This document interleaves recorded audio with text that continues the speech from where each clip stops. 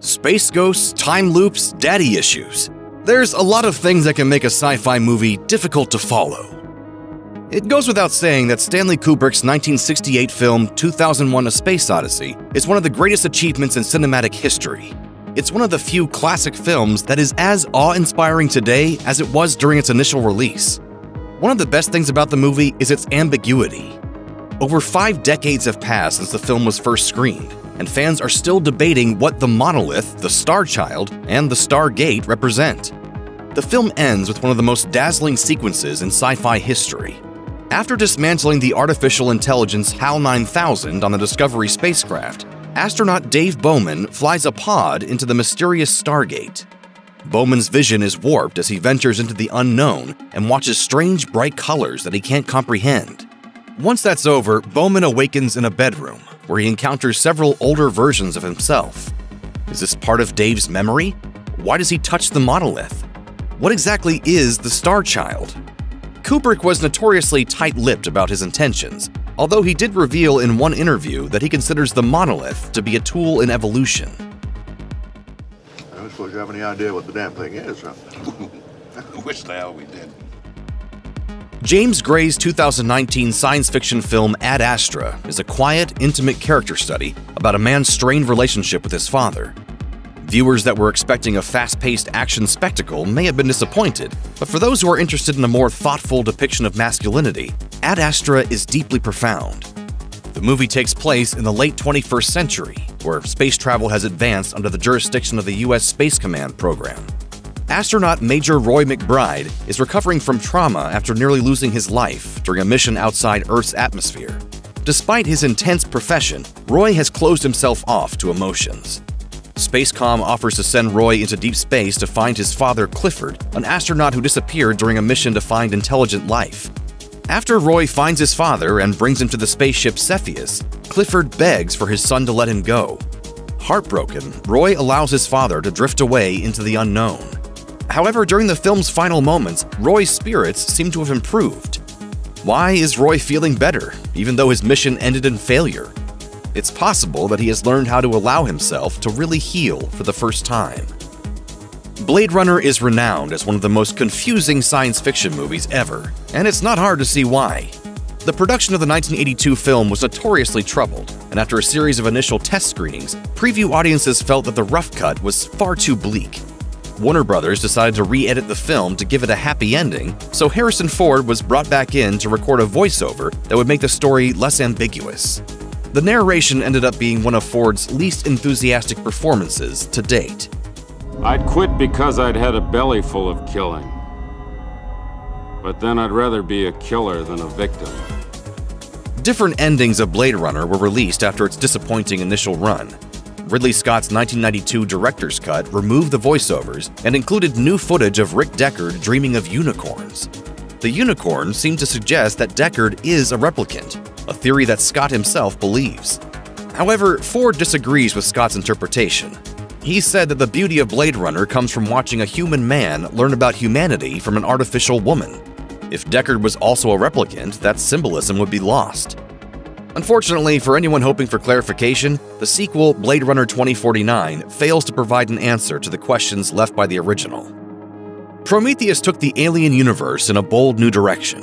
While many elements of the story are familiar to fans of the earlier films, Prometheus examines more philosophical themes than its predecessors. Ridley Scott explores mankind's search for its creator through the eyes of sentient android David, as he begins to develop his own consciousness. The ending of the movie is even more confusing a decade later, as the 2017 sequel Alien Covenant did its best to retcon it. To say that Prometheus was divisive would be an understatement. Some Alien fans appreciated the film's boldness, but others found it dull and cliché. Initially, Scott had wanted this prequel series to subvert the fans' expectations, but the director seems to have changed his opinion following the intense negative reactions to the 2012 film. Although Scott had originally planned to continue the story of Dr. Elizabeth Shaw, Alien Covenant reveals that she died off-screen, with only a few hints about her fate. As a result, the ending of Prometheus feels anticlimactic. What will Shaw's next adventure be? Unfortunately, it seems that audiences will never know. Sci-fi fans who haven't seen Southland Tales are missing out on one of the wildest movies of the 21st century. This epic Los Angeles crime saga had a notoriously troubled road to release, as it was rushed to completion in order to screen at the Cannes Film Festival in 2006. Unfortunately, the Cannes response was overwhelmingly negative, and the film was edited down before its limited theatrical release. The Southland Tales takes place in an alternate version of 2008, where the American political state is more fragmented than ever before.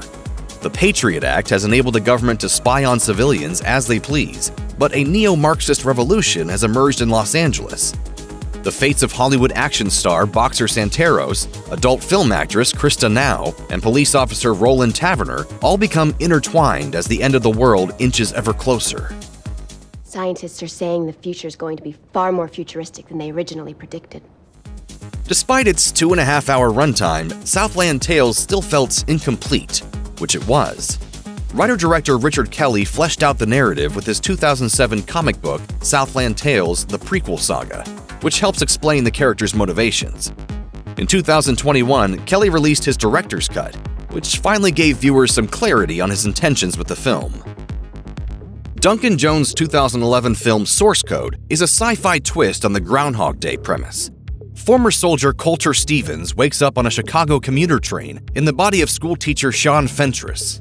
He discovers that his consciousness has been inserted into a dead man's memory via a technology called Source Code. Stevens is reliving the 8 minutes before the train exploded, and he has to play through the simulation over and over again to discover the bomber's identity.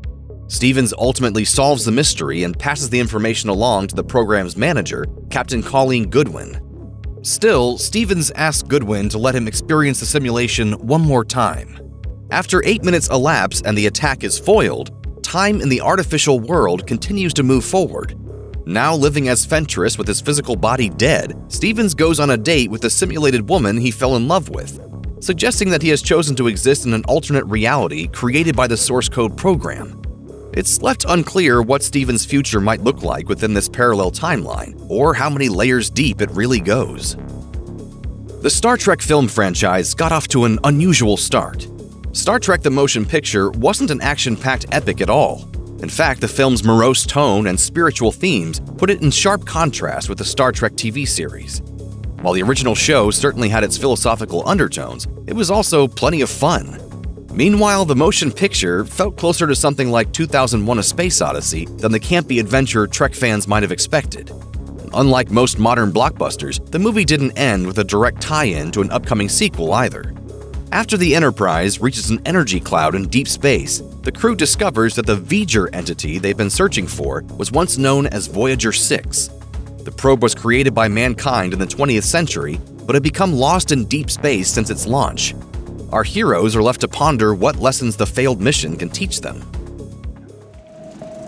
V'ger expects an answer.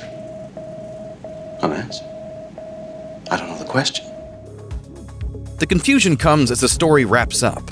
Kirk's new first officer, Willard Decker, decides he doesn't want to leave the robotic replica V'ger made of his former love, Ilia, which still houses her memories and feelings. Decker chooses to merge with both the Ilia replica and V'ger, creating a completely different life form. This enigmatic creation's future was left unexplored in the many subsequent Star Trek films, leaving a number of longtime Trekkies bewildered and a little disappointed. Although its sci-fi premise is obviously fictitious, District 9 is an insightful film about apartheid and immigration. Neil Blomkamp's feature debut takes place in an alternate South Africa, where an alien transport ship has arrived on Earth above Johannesburg. The South African government relocates the extraterrestrial immigrants, referred to as prawns, to a zone known as District 9. District 9 follows government employee Vickis van der Merwe, who slowly transforms into a prawn after becoming infected by an alien fluid. Thanks to his change in perspective, Vickis decides to help single prawn father Christopher Johnson return to his spaceship, and ultimately home. At the end of the film, Christopher and his son CJ manage to reach the mothership, but Vickis' fate is unclear. Viewers still don't know if Christopher will return to save him, or if he will simply go back to his home planet. Blomkamp has said that he is considering a potential sequel, unsurprisingly called District 10. Steven Soderbergh's 2002 space film Solaris didn't exactly go over well with audiences when it was first released. In fact, it's one of the few films in history that earned an F cinema score from audience polls. Solaris was saddled with weighty expectations. The film adapts Stanisław Lem's novel, which also inspired the beloved 1972 film by Andrei Tarkovsky. Each film benefits from heavy analysis, as both versions are very disorienting after just one viewing. Soderbergh's Solaris ends after Dr. Chris Kelvin realizes that he did not actually return to Earth after his mission into deep space. A flashback reveals that Kelvin decided to stay on the doomed space station with the apparition of his deceased wife, Rhea. When Kelvin asks her if he is still alive, she has a cryptic answer ready for him. We don't have to think like that anymore. Perhaps Kelvin is having a dream in the moments before his death, or maybe he and Rhea are in some sort of afterlife. Either way, audiences have spent the last 2 decades unsure. Anyone who's concerned about the rise of artificial intelligence may want to steer clear of Ex Machina, if they like to sleep at night. Alex Garland's feature-length directorial debut makes some bold and frightening predictions about synthetic life. The cerebral sci-fi thriller takes place in the secluded luxury estate of the wealthy CEO Nathan Bateman. Nathan invites an employee, Caleb Smith, to be the human component within a Turing test for his AI robot, Ava. Ava demonstrates an independent consciousness through her interactions with Caleb. However, they soon learn that they were both part of an elaborate test designed by Nathan, and that the CEO is planning on wiping her memories and starting fresh. This infuriates Ava, who attacks Nathan and leaves him for dead. Both Ava and Caleb's fates are left up to the viewer's interpretation. Ava escapes, stealing lifelike skin so that she can infiltrate society, leaving Caleb to die as well. While Ava's true intentions throughout the film are unclear, what is clear is that she's learned that she can only trust herself. If you thought that Alex Garland's first film as a director was confusing, just wait until you see his second. Garland's Annihilation is a melting pot of different sci-fi influences. Based on Jeff Vandermeer's novel of the same name, Annihilation starts off as a fairly straightforward mystery, as biologist Lena accompanies a group of scientists into a strange biological anomaly called the Shimmer. Things only get weirder from there. The final sequence of Annihilation is absolutely jaw-dropping. After discovering the body of her husband Kane, Lena travels through a cavernous tunnel filled with unexplained phenomena. She even dances with her own doppelganger and seems to take it down with a grenade. When Lena returns to the government base, a man identical to her husband tells her that he is not Kane, but has retained some of his memories. Does that mean Lena's doppelganger escaped and the real Lena is still in the Shimmer? It's a debate for the ages.